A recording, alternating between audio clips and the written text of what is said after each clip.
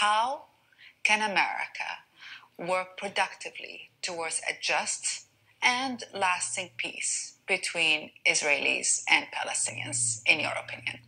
By having an equal approach to dealing with both. Most of the things that have always been aggravating to me is that we have had a policy that makes one superior to the other.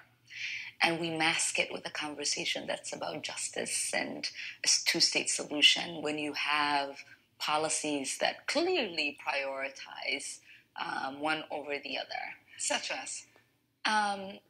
Just our relationship really with the Israeli government and the Israeli state.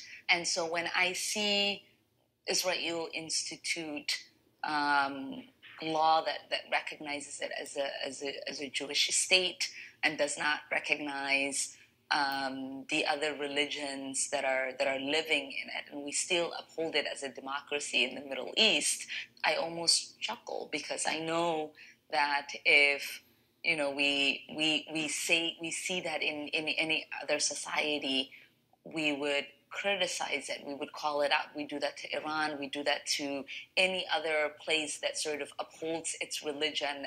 And I see that now happening with Saudi Arabia. And so I am aggravated, truly, in those contradictions.